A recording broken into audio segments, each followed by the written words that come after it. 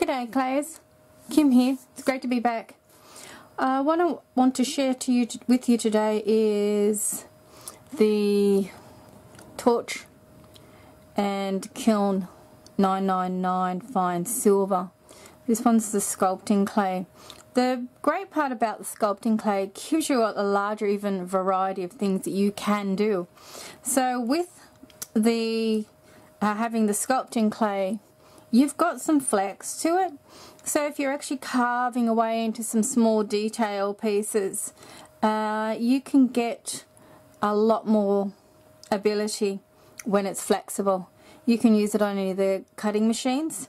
Great for doing embossing, debossing, however which way you would like to use it. It's great for that. So excellent.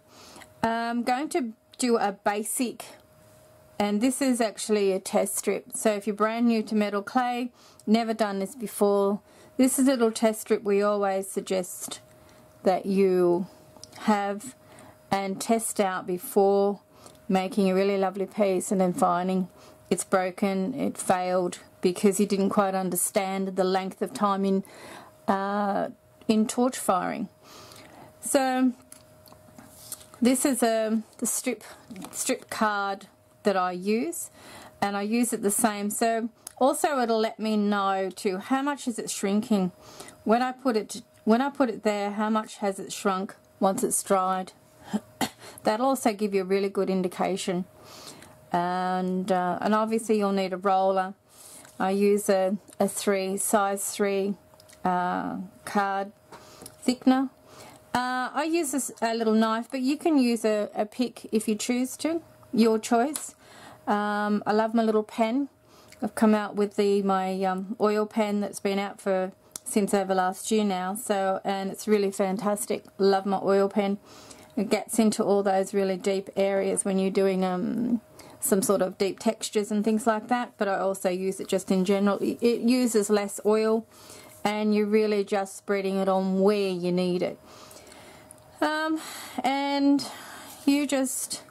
And your clay, I have the 25 grams here. So while this one piece is dry, I'll set that aside. Let me demonstrate on how to roll your clay. Do have a little ceramic tile here, great. Roll it out onto that. You don't have to move it. You can just dry it straight on your tile. So this is how your clay will come. I'll just pinch a little bit off. Just roll that back up. And all I'm going to do is just paint the surface a little so I don't have oil over everything. So as you can see that works really, really lovely. I'm just going to pop that little snake down, and it's not very sticky, it doesn't stick at all. So I'll just roll that out. It's as simple as that. Take off my card thickener, and then all I'm doing is cut top, down the sides, and then I just peel that off. Okay, so that is as easy as that. Pop your clay back into your packet, and then you're good to go for drying. Now the only thing I tend to do is I do flip this around, and I always write on the end here, so I'll put in 999 and I'll put in T and S. So the T stands for torch and the S stands for sculpting. So I know exactly if I come back to it later and I find myself can't remember what the test piece was because I didn't get around to it, then this will give me the opportunity to go, oh okay, now I know what I'm firing, how long I've got to have it on for, especially if you're using a kiln and you need to know your temperature for it. It's a great way to have success in knowing what temperature you use. Alright, so this is going to go into the dryer, and we'll be back with you with firing.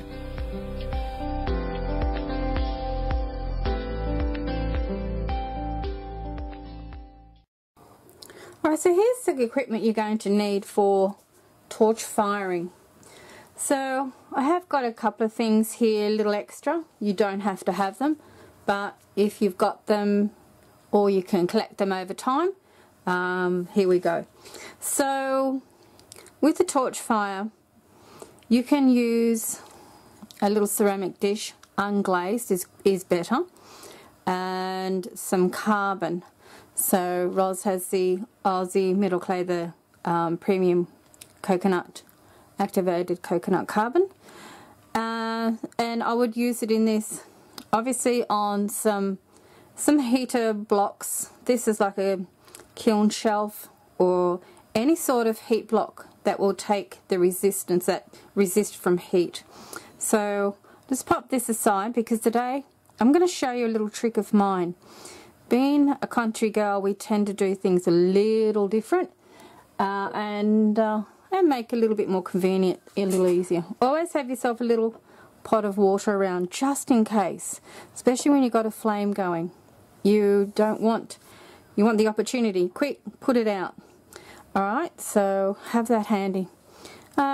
These are nose pliers, round nose pliers. I do that to test my test strip to make sure it will bend. So I've got myself a nice sinter. So grab yourself one of those. I have some bigger torches, and probably sometimes if you've been looking into this for a while, you'll notice that they tend to use a smaller torch. And you might be asking, why such a big torch? Alright, so these are available at Bunnings. And we've got Bunnings all the way across Australia. So with, and which is great. These are pretty much available all over everywhere. Now, the thing that I liked so much about these, doesn't really matter what brand it is as far as the torch head's going, but what we've got here, which is a bonus, is this will allow the air, it's an air controller, it adjusts and it allows you a different flame. And in the coming months, and not too far away, this, if you're going to buy a torch, this is really handy. This is really what you want for the method I'm going to be teaching in the near future, and I'm so looking forward to it. So this is the one I picked up at Bunnings. Great little torch. So grab yourself one of those, and you'll have that for ages. Alright, so I have my little blocks here. Now you might ask, what and why do I have a stick? Alright, so you can see here we've got carbon. Well, I put this in my fireplace, and this is my big tip for you. For me to go and buy a carbon block, let me grab it. I've got a carbon block, but they're really expensive if you're only starting out. So I've got myself a little carbon block here, and I thought, gee, I want to give this a go. So I gave this a go, and I actually found that it was better than my carbon block. So all I did was put it in a fireplace, let it get nice red and hot. You can put just a block of timber and cover it completely with alfoil, pop it straight into the fire and leave it there for about 2 to 3 hours, maybe a little longer, and take it out, and then you've got yourself a brilliant little carbon block. So that's my tip for you. Those other blocks are quite expensive, so this costs you next to nix if you're really, you've got yourself running a fire or you're having a barbecue, It's brilliant for it. So that's what I'm going to be firing on today. I also have the kiln blanket here. I just wanted to show you. Now, if you're torch firing, there's no problems. Now, I've just got the kiln blanket, what we use the kiln blanket for. As I said, if you're just starting out, you can tear a little piece off. You can tear it into little segments. And but always, when you're tearing it, be careful with it. It is very fine glass, and you do need to wear a mask. Do it in safety. Sometimes I'll take this outside if I really want to pull it all into bits and pieces. I'll take it outside and in the fresh air outside, away with the mask on.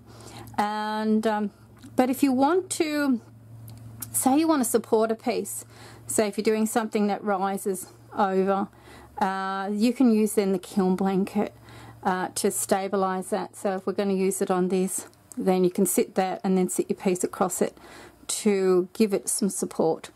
So alright, so let's get started on torch firing.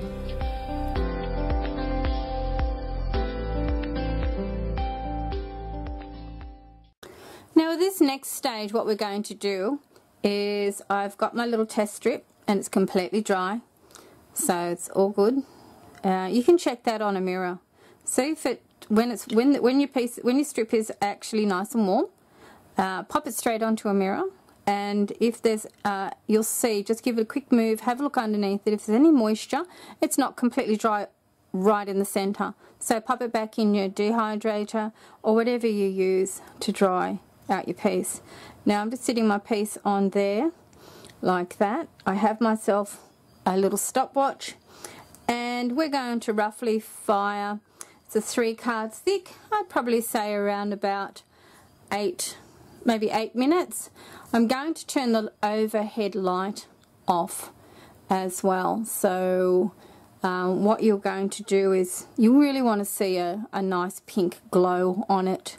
If it starts to frost a little bit, or it starts to get this little, looks like an ice across the surface, then back off your flame, you're starting to melt it. So just make sure that you don't have a sheen coming across it. When you get that sheen, it's just starting to get a little bit too hot. Back your torch away and you're all good. Remember that this torch is a bit bigger than the small brulee torches, so it's got a little bit more pack to it, a little bit more stronger, so you won't need as it on high as the brulee torches, but they're a great torch to have. Alright, so I'll set up, get the light turned off, and we'll start with that next section.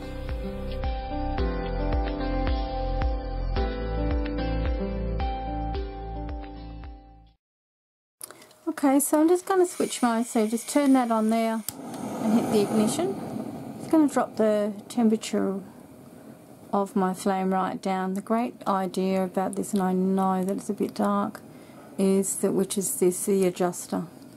It allows the airflow. So that's what's really important, is the airflow, and that's why I like these torches. So I've, as I said, turned the light out so you get to see a little better what I'm doing with the piece here. So all I'm going to do is just go around very carefully, go around it, and then what I'm going to do is just drop that down a little bit. And I think my gas bottle is a little bit low.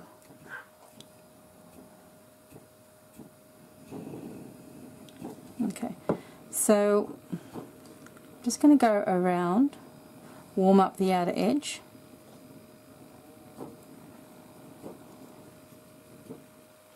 Yeah, so just kind of excuse my torch. I am on the lower end of my gas bottle, so it's doing a little bit of a spit at the moment. Okay, so I'm just warming up my piece. Go around the outer edge. Don't hit directly the flame straight onto your test piece.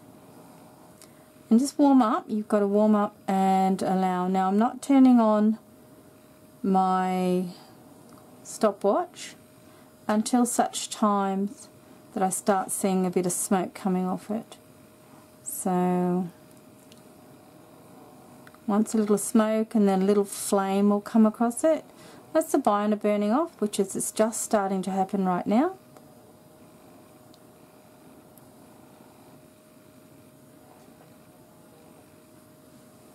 Okay, that's the smoke.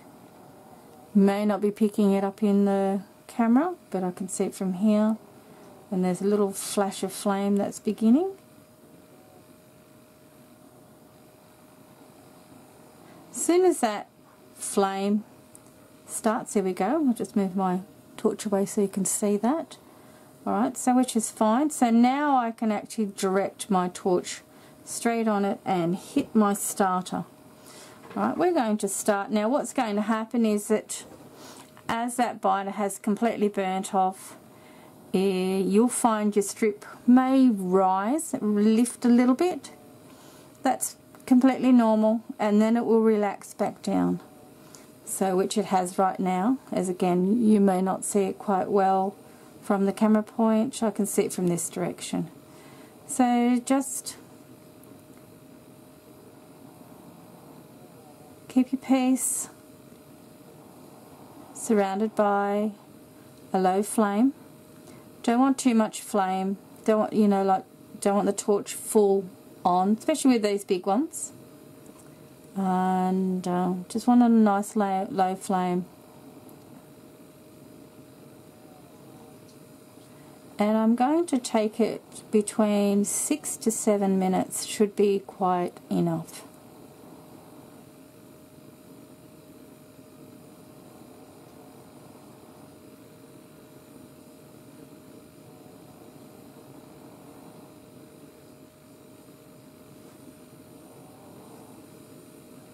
Always do a little bit longer, just in case. And if the piece is bigger, obviously I increase the time. So increase the time depending on the size.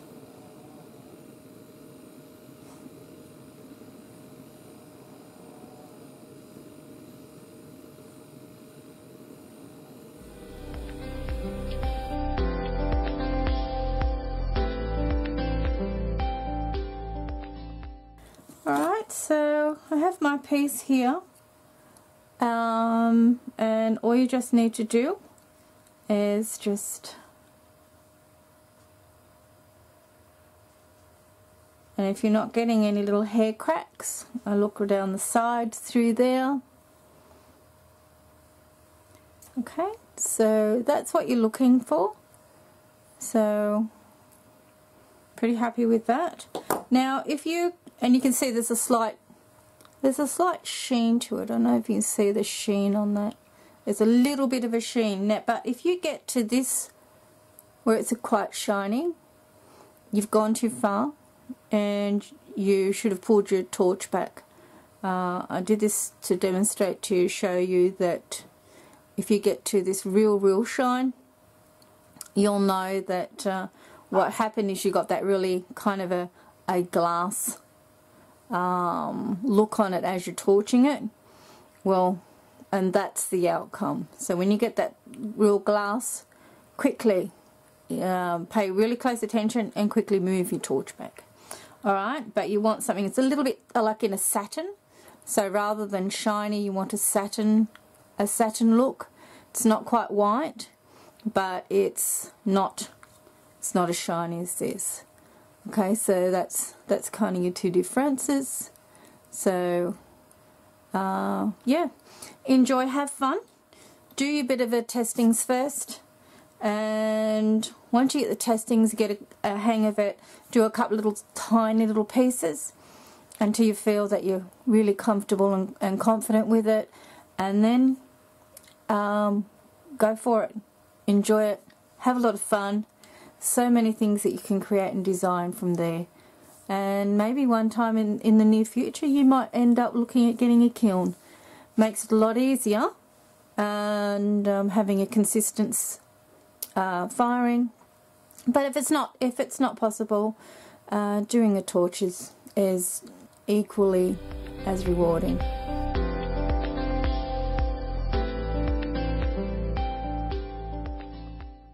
So the next what I'd like to share with you is, I've just got a little camp stove right here. They're reasonably inexpensive, and I'll just show you, there's a little test piece ready to go, and we'll hit somewhere around about the 6 to 7 minutes and then do a bend test, see how we go with that. So I'm just going to turn my stove on, and you can warm it up by just dropping down the temperature a little, allowing that to burn off, and then once the binder has burnt off, then you can raise the temperature.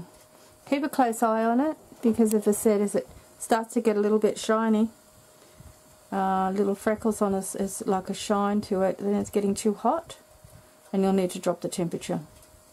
So play around with that. Alright, so binder's burnt off, it's nice and quick, and I have my stop clock on the side here counting away.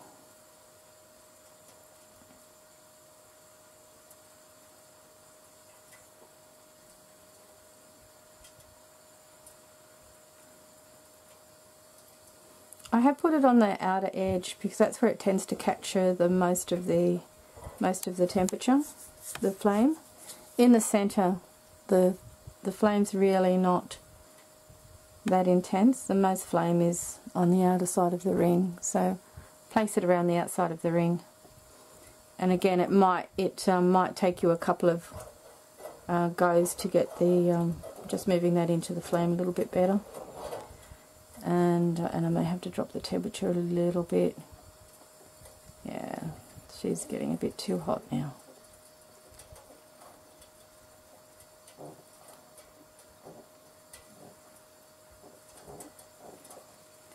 And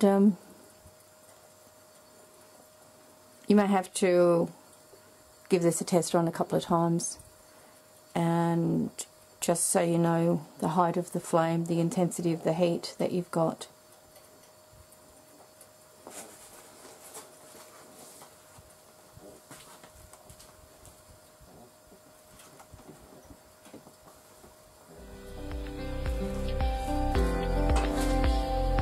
You want to take it a little bit further. I have one of these, it's like a digital laser thermometer. And you could actually, they're not that expensive, so you could just grab it out of the box.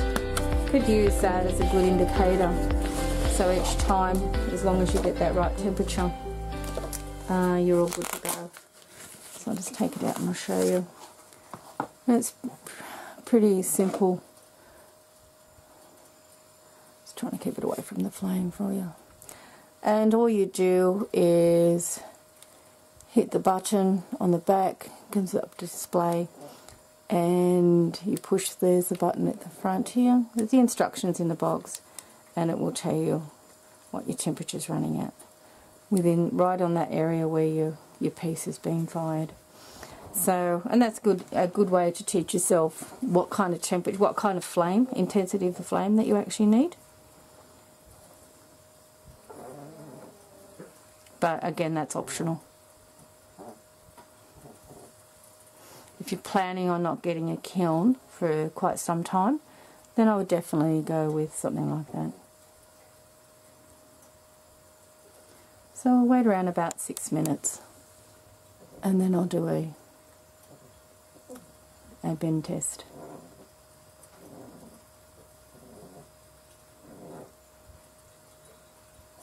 I'm just over the 3 minutes now.